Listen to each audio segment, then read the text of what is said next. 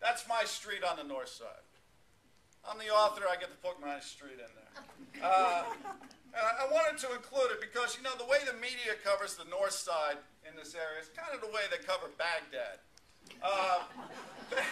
You know, if something goes wrong, they're on it. Their sirens are going, they're on it. The fires, they're covering that.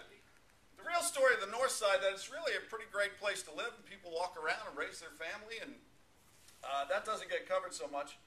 So that's what I talk about a lot in my book. It's a very old-fashioned neighborhood that I live in. And I should tell you a little more about myself. Some of you know a lot about me. I kind of tell all this over the years, but I moved to Pittsburgh in '88. I had grown up on Long Island, and I spent 10 years in Virginia after college, most of it in Roanoke, Virginia, which if you went due south from Pittsburgh through West Virginia and came out the other side, you would hit Roanoke in the Blue Ridge Mountains. And I much preferred the pace of life in Roanoke to the frenzied life I'd see on Long Island when I come back. But there were all these things I missed about Long Island and New York. I missed, you know, universities, professional theater, corner bars, Major League Baseball. Kind of an irony that I chose Pittsburgh. I missed people who knew that St. Patrick's Day was a holiday, for God's sake. So then I got this job in Pittsburgh, and I realized I'd stumbled into what I call the third bear of cities. It had all those things I missed about New York and very little of the houses. So Pittsburgh, I want to celebrate in this book. It's not too big, not too small, not too hard, not too soft. To me, Pittsburgh is just right, just about the right size. And I stumbled on this street in '89 or '90, and as soon as I saw it, I wanted to live there. And if you remember '89 or '90, it was a strange time in Pittsburgh. I was arriving as Pittsburgh was trying to redefine itself. We'd just come up, you know, they were coming up off the mat, 130,000 manufacturing jobs lost in a decade, half of them in steel, in this region in a span of 10 years. Remarkable.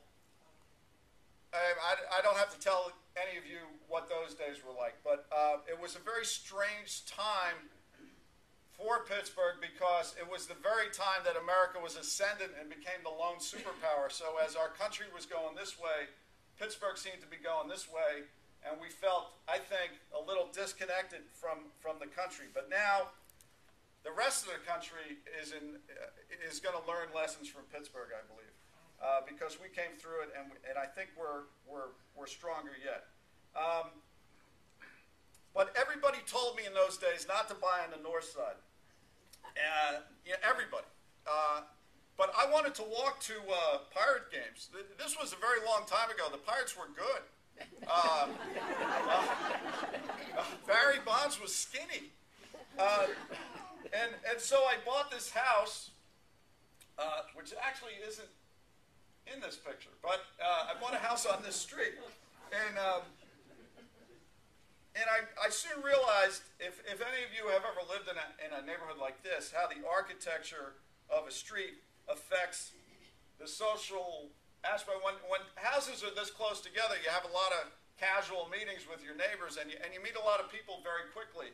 And what I talk about in the book is what a friend of mine, I call it the parable of the garage door opener. I got this guy on my street named Tom Barbush, who's a salesman. And he's a very funny guy, very conservative guy. He's one of these guys who quotes the Rat Pack kind of the way other people quote scripture. You know, he's always talking about what Sinatra would do and stories about Sammy Davis and Dean Martin. But he's a guy who knows how to enjoy life. And he's raised two beautiful girls who are very successful now. And he and his wife, Fran. And one day, Tom, as I said, he's a salesman. He was in Allegheny General Hospital, and he was commiserating with this friend of his about his friend's recent divorce. And and the guy's, you know, talking about how he's having trouble meeting people, and he can't get 3 sentences out in a row because people keep coming up to Tom saying, hello, hey, Tom, how you doing, Tom? Tom, how's the kids? How's the wife? And finally the guy says, how do you know so many people? And Tom said, do you own a garage door opener? And the guy said, yeah. He said, that's your problem. So what are you talking about? He said, well, you drive home, you go into your garage, you shut your car door, you go in your kitchen door. How many people have you met? None. I go home. On a good night, I'm locked out of the house. I walk down the street, see who's on the porch, have a beer. People walk by. I said that you got to move to a place without a garage door opener. And Pittsburgh is blessed with a lot of old-fashioned neighborhoods in and out of the city like this. A lot of neighborhoods with porches. I love it here. So I talk about that. I talk about the walkability in my neighborhood. My wife works at Allegheny General Hospital. I work downtown. We have one car. We put maybe 7,000 miles a year on it. We walk everywhere. We walk to work. Our daughter's grade school is in the park across from the aviary. That's a 10-minute. We walk to the coffee shop, the pizza place, the Thai restaurant, submarine shop, corner bar, children's. My kids growing up, they thought every kid was raised this way. We walked to the Children's Museum, the Carnegie Museum, Science Center, the National Aviary, baseball games, football games, the river steps. It's been a fantastic place, which is a story you never hear about the North Side. But I think America is starting to value these kinds of neighborhoods again, and for a long time we didn't. And I want to talk about that in this next slide. This is Manchester in 1937.